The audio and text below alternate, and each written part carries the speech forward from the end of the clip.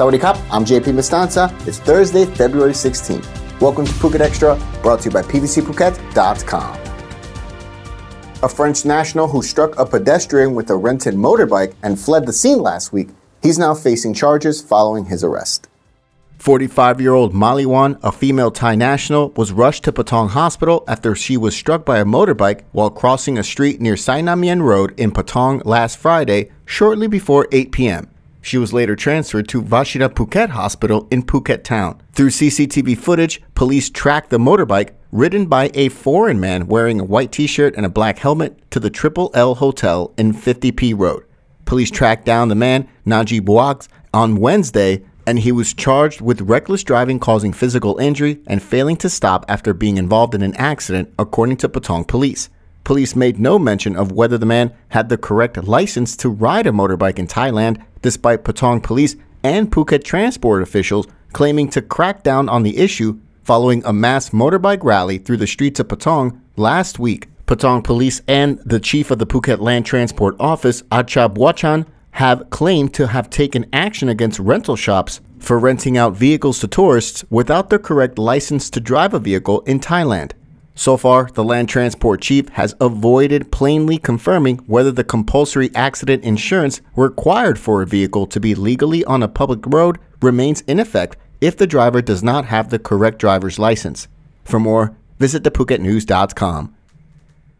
Authorities here on the island have confirmed a working group has been established to actively monitor air quality and the threat of smog and fine particulate dust matter known as PM 2.5 across the island. A meeting on Wednesday at the Phuket Provincial Disaster Prevention Office revealed that last month saw an increase in the number of fires on the island, particularly in agricultural and forest areas, which has created a series of, quote, hotspots. It was also revealed that the levels of particulate matter 2.5 had exceeded standard levels for several days in a row, which posed a potential health hazard to people on the island. The group will be monitoring the situation, focusing on urban areas, factories, and industrial sites with high pollution, as well as engine maintenance on vehicles. Furthermore, it was disclosed that hotspots in forest areas on the island had decreased by 20% over the past 5 years, which included a 10% decrease in general forest and agricultural burning and a specific 5% reduction in the burning of sugarcane. For more, visit thephuket.news.com.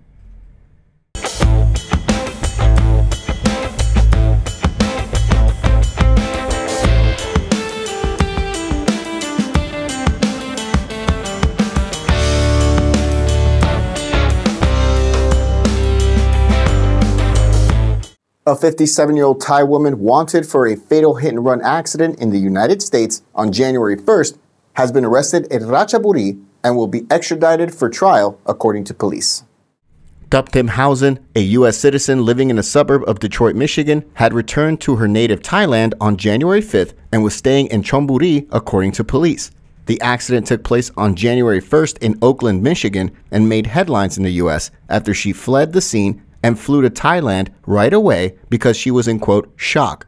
Police in Thailand found her in Ratchaburi province and arrested her. She reportedly admitted to police that she had hit and killed 22-year-old Michigan State University student Benjamin Cable. Police General Surachat Hakpan said Ms. Thuptim regretted the incident and was ready to be deported back to the U.S. to face justice. For more, visit the link in the description. People in Phuket are invited to join a festival at the Sarasin Bridge running for 3 nights starting this Friday to mark the impact of the bridge fostering close relationship between the people of Phuket and Phang Nga province. A press launch for the event took place near the Sarasin Bridge, led by the president of the Phuket Provincial Administration Organization, Rewat Arirob, along with the Phang Nga PAO president. More than 30,000 people are expected to join the event, which will feature fireworks shows, live music concerts, balloons, and heart-shaped tunnels this weekend. Stalls selling local foods and other items will also line the bridge for the event. The event, which is in its 13th year, was launched by the PPAO to foster good relations between the people of Phuket and neighboring Phang Nga province, highlighting the importance of the Sarasin Bridge in literally providing a bridge between the two people. The Sarasin Bridge was closed to traffic and converted to a pedestrian bridge and has since been transformed into a tourist attraction. For more, visit thephuket.news.com. Thanks for joining us on this Thursday edition of Phuket Extra, brought to you by pvcphuket.com. Join us again tomorrow. Until then, stay classy, Phuket.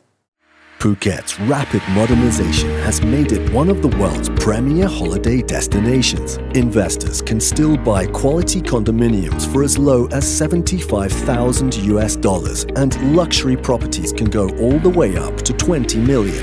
Condominiums in Phuket are a safe, secure bricks-and-mortar investment offering foreigners freehold ownership. Call or email Thai Residential, Phuket's #1 trusted real estate advisor, to find your perfect Phuket property.